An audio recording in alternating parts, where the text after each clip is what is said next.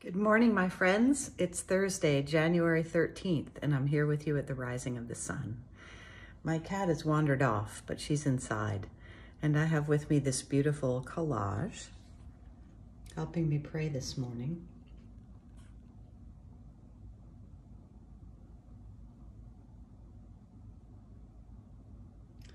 Epiphany is the season of revelations, epiphanies. Like the many dimensions, God reveals the divine self to us in so many layers. Different levels or glimpses of understanding. And this work reminds me of that. Today I can see three large, almost a doorway of wide beams to the side and on top.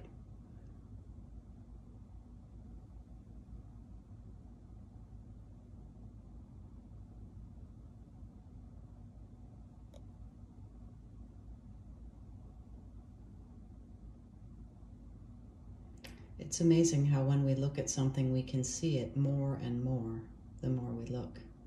Often in this day of rushing, we don't look at things long enough, and we don't see them, not in their fullness, including one another.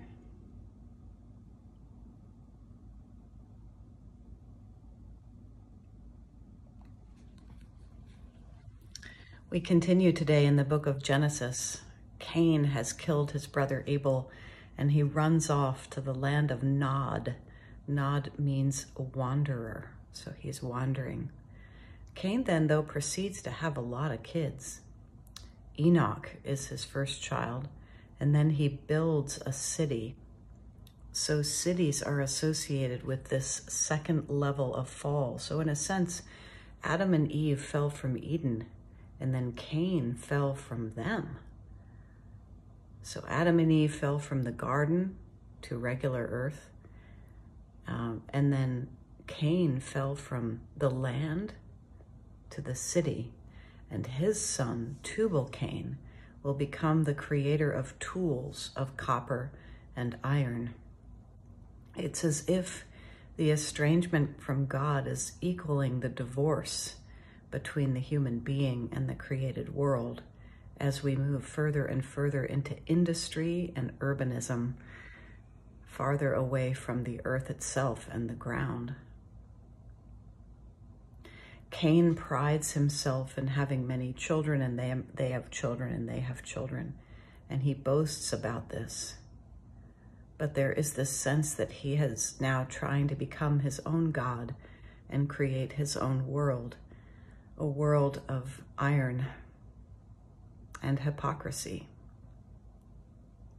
And so the estrangement begins and continues down generations as people in the scripture will seek to move closer to God or to fall further and further away. Who are we? We are fundamentally creatures of this earth, meant to live very close to it. And the more we distance ourselves from it, the more we become estranged from our Maker. Our relationship with the earth is intimately involved in our spiritual lives. And Cain forgets this. And so do his children and his children's children. And they become proud and strong and lose touch with God. Let us pray.